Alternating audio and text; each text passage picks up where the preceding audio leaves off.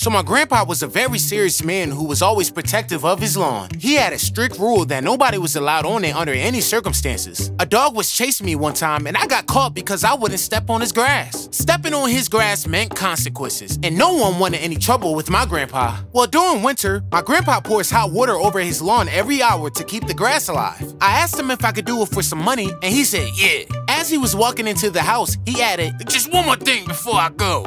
You better keep your feet off my lawn. I was stunned. How was I going to water his whole lawn without walking on it? By attaching a bucket on the end of a pool pole. But there was one problem. The bucket was too heavy and it fell on his lawn. I had no choice now but to step on his grass to get the bucket. I looked around and made sure my grandpa was out of sight, and I started walking on his grass. I could feel my neighbors staring at me, because at any moment, we all knew my grandpa could...